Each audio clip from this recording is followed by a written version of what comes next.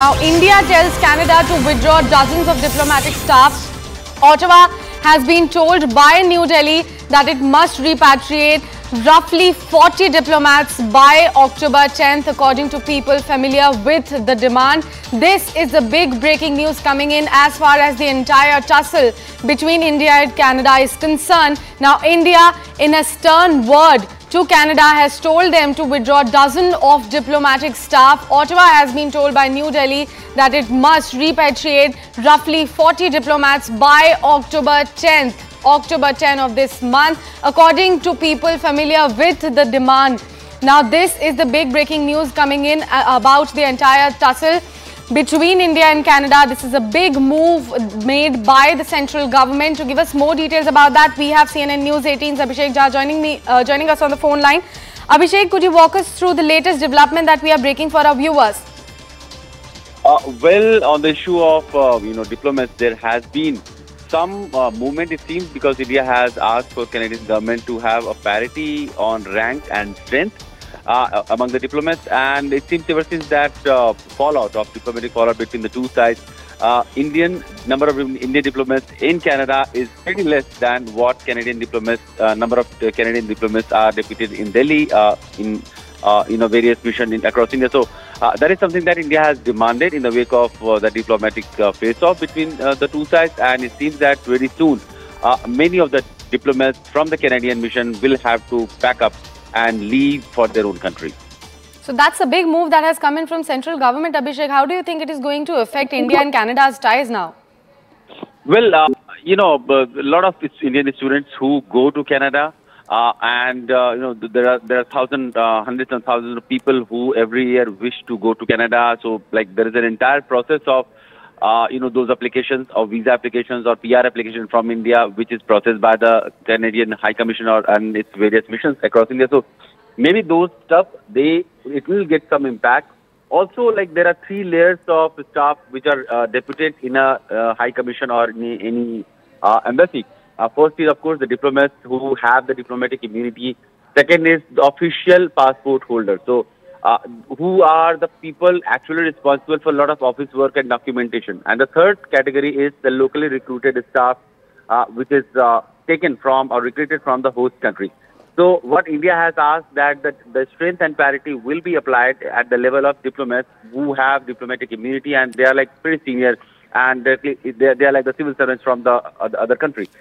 So number of these people or these officials will be reduced, while the office staff or people who have been holding white official passport, that is going to remain almost the same, because India has at least not asked for them to go back.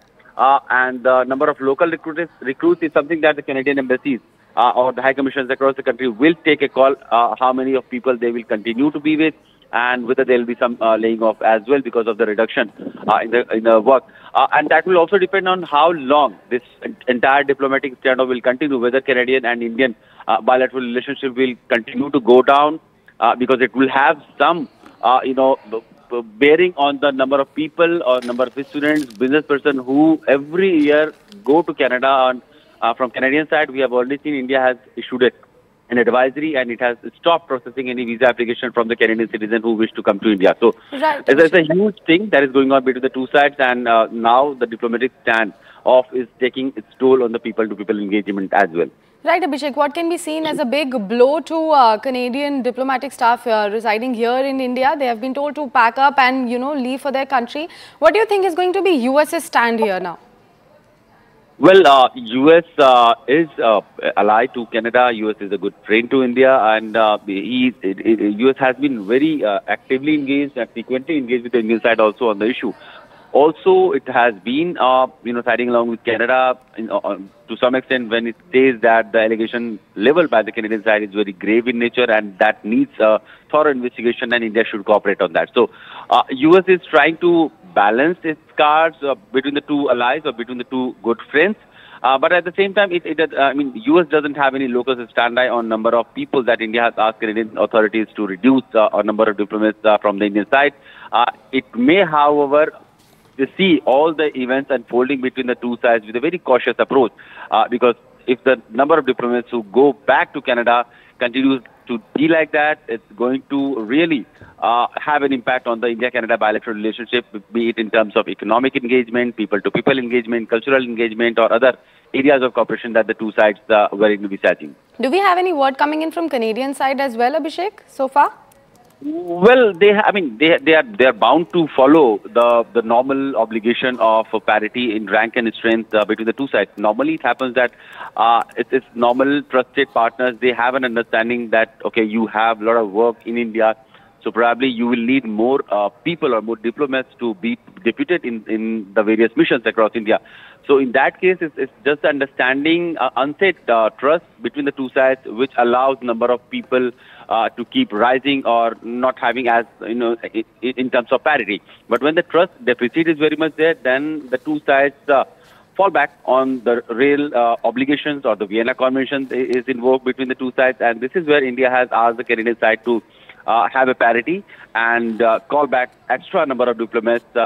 We believe about 30 diplomats of India are deployed in various missions in Canada, and more than double of that Canadian diplomats were deployed in India. So in a way, 30 to 40 diplomats approximately from the Canadian side will have to go back to Canada to keep the number at parity with what number of Indian diplomats are presently in Canada. Abhishek, since we are talking about withdrawal of dozens of diplomatic staff here from New Delhi back to Canada, how are the business deals and the other deals that are currently underway between India and Canada going to be affected from this? Well, it seems that Canadian government had factored in some of the implication that it will have if Justin Trudeau would stand in the floor of the parliament and allege those serious allegations on the Indian agency's role in the killing of Hardeep Nijjar. Because about a week before Justin Trudeau's announcement, Canada has put a pause button on the free trade agreement that was being negotiated between the two sides. That would have allowed, smooth,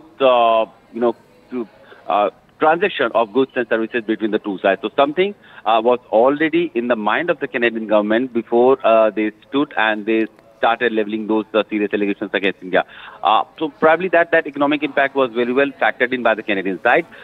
We also know that when India has asked number of diplomats to go back from the Canadian side, they also know that it is going to have some impact, some bearing on the people-to-people engagement, but probably they are also ready for that, because the kind of allegations that the Canadian government has labeled against India, which is kind of unprecedented between the two strategic allies, because India and Canada share that type of relationship as well on theoretically. And if you have a strategic ally relationship and then you kind of label those allegations that you are interfering in our internal affairs and you are not treating the terrorists of one ally to and you call them a freedom fighter or freedom of expression and all, that is something that India has stopped accepting, and it is going to go ahead full throttle in keeping under check all the Khalistani terrorists in Canada or in other parts of the world also, wherever they are, be it on the soils of any friend or ally or any partner countries of India. And this is what we have seen in the last 1 week or so. Abhishek, we want to understand from you, as far as US's stand is concerned, they have been continuously reiterating on the same point that, India should be cooperating with the Canadian investigation. Do you think that this move that has been made by New Delhi towards Ottawa can be seen as a stern response to the West as well? One can see this with multiple meanings, because when the Canadian High Commission in Delhi was called by Ministry of External Affairs and they lodged their strong protest, during those time only India had asked for the Canadian side to ensure that the rank and parity, rank and strength parity is maintained between the diplomats. And that was the kind of message that if you are messing up with us, then we are going to go ahead with all of our options. And this is what one option is. India has also issued an advisory. So now, whether this step will sour the relationship between the two sides or not, that concept or that thinking has been left behind pretty much.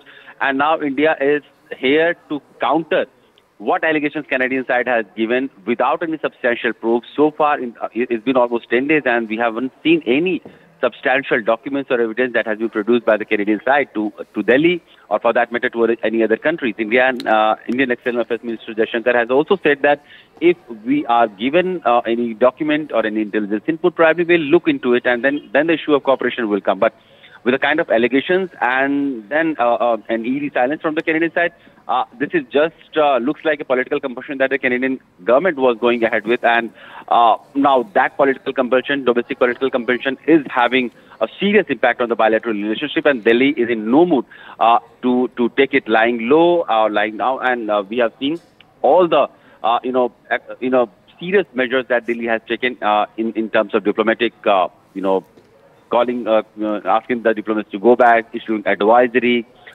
calling the number of diplomats to be reduced, and this is all is not very good for the bilateral relationship. But then this is how it has unfolded in the last 10 days.